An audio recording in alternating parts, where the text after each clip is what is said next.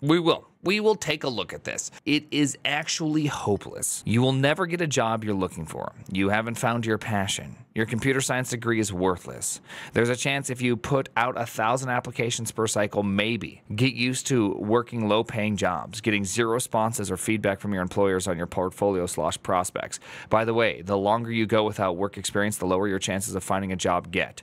I don't buy any of this so far. Meanwhile, the job market is becoming more and more inhospitable. It is hopeless. You are wasting your time. All right, I'm going to give you a couple things. One, I'm going to give you a little piece of advice. TJ, unemployed take coming. TJ, your take is unemployed too. Shut up, TJ. So one, building a pretty React portfolio, nobody cares, okay? If you have a really pretty website and you're like, look at what I've made, like people aren't, they just aren't going to care. Like you're not, that's not how you win things. There you go. Make something challenging. Make something amazing. Take some time to actually build something that you enjoy and do. You know, like, sure, send out all the applications you want. Build your nice little pretty portfolio site, okay? Just have it so nice with its blues and its oranges and whatever other colors you throw in there. But at the end of the day, you still can't just simply, that's just not going to make you stand out in any sort of way. The only way you can really stand out is actually doing something you enjoy. Right? Doing something that gets you excited, doing something that makes you see it through to the end, right? And if you find yourself always asking, but okay, then what should I build? It's just like that is the fundamental problem right there. You're uninterested. You've only ever looked at things as just a pure means to an end. You never took a moment to just look around for a second and go, wait a second, what's this about? You've had zero appreciation of the path and purely just looking at it as a means to an end, which is fine. You can totally, like, I mean, at the end of the day, you don't have to love programming. There's nothing in there that says you don't have to love programming. It's going to affect how you look at things, how you approach problems, how far you go, how much you're going to be able to do. Absolutely. But you don't have to do that. But you still have to have some level of curiosity. Love doesn't pay rent. Sure, love does not pay rent, but love can certainly cause something that makes it pay rent, right? Like it's very important. People say this phrase as if it's an unimportant ingredient. Love can actually pay rent. Well, that's you're swapping the different word. That's eros that you're talking about, and that's not. It's a little different there. That's a very old profession, and that has paid rent. But anyways, so it's just like it's not just simply about building a portfolio. If you think building like Next.js Vercel with clerk sign-in means you're ready. You're not ready. You're not ready. You're not there. Okay. You got a little bit more time. Okay. You got a little bit more time. So maybe invest in your skills. Maybe invest in building something that's a little bit more difficult. Also, anytime there's a local meetup, anytime there's anything you can do to meet up with people, do it. Okay, this is called social networking. I know networking is a really important part of things, and if you get to learn who people are and you talk to them, often you can get a job just by knowing people. I know this might sound crazy, but you can do that. Talking to humans, yeah. Touching grass, yeah. Touching grass, hauling ass, and touching grass. Okay, I would definitely recommend knowing people. You will get more jobs by knowing people. Nepotism exists like everywhere. Yes. You know why? It's not crazy. Okay.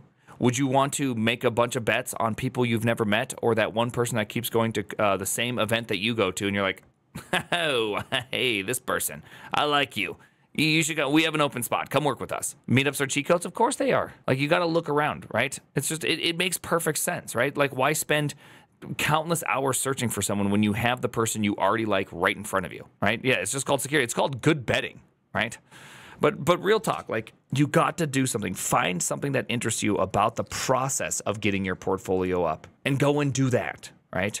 Every single time something interests you, go and invest in that. Go look, and you have to take that time. You just have to.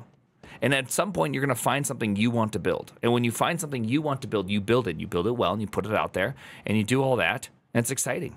Is the job market in the U.S. really that terrible? I don't think it's this terrible. I think people think it's this terrible, but I think a lot of people, we have if Uncle Bob Martin, if what he said was actually correct, which I don't know if it's actually correct. I didn't challenge him on it because it's just like I never, it's annoying trying to challenge people on statistics. Whenever someone says just some random statistic, you know, it's just like, what am I going to say? Like, yeah, well, you know what? I think you're wrong. And then it just turns into a I think you're wrong festival. So we're not going to do that. All right, hold on. When Uncle Bob was on the show last week, he said the following, that every 5 years, effectively the amount of new candidates doubles, right? So that means if you take all the people, you pretty much have this many new people in, right? You like within 5 years, it's almost all exclusively half of it's new people. And so now there's like a slowdown, which means that the chunk of unemployed are growing like really, really fast. You can no longer just get employed as easily. And so I think this is just causing this huge kind of like wave of this because, you know what, if you went on Twitter and you read Twitter, you would honestly think all you have to do is take React, build like a cool site, and boom, you're hired, right? This is like what tech Twitter has told you need to do. And you're finding out that's just not true. It's not that true. Not that easy. It's not going to be that easy. When I was younger, it wasn't that easy, right? Building a nice looking website was cool, but people weren't all that like impressed with it, right? You need to do something a little bit more. Also, real talk, you're looking for a job? Go learn Java. Literally infinity jobs there. Oh, or C#? Tons of job there. There's this whole thing called mobile, in which is a vastly underserved market. React Native, Kotlin, these nuts. I mean, there's plenty of stuff in that whole like you don't have like the web is not everything in the universe. There's an entire embedded world. C/Rust/Zig probably has a lot of life inside of the embedded world. Like you don't just simply have to you don't have to live inside of this just like little bubble. You know what I mean? There's an entire data science area.